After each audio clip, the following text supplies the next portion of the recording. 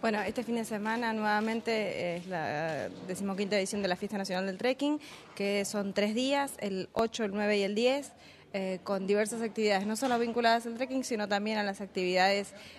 más turísticas o más de espectáculos culturales, como es la presencia de Peteco Carabajal el viernes y el sábado la Versuit Bergarabat, como 2 espectáculos de renombre nacional que van a aportar este fin de semana